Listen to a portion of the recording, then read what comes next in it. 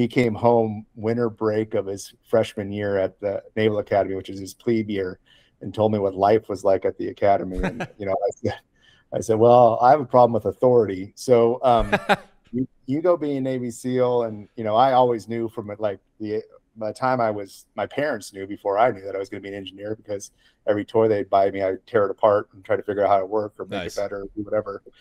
And so I said, you go be a Navy SEAL, I'll be an engineer, and somehow figure out a way to make you guys cool shit.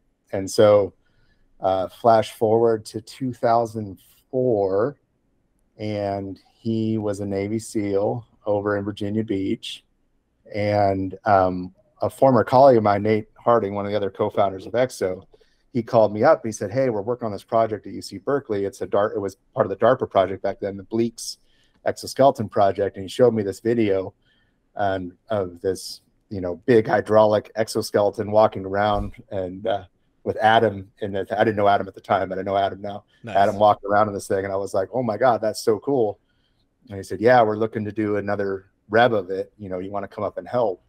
And I was like, oh, absolutely. This is it. Like, I can go, do what I said, help my brother. This is for the soldiers. The whole point was to reduce the injuries that soldiers were suffering due to overburdening and load carriage, right, with all the body armor and the gear they're carrying. Yeah. So I said, yeah,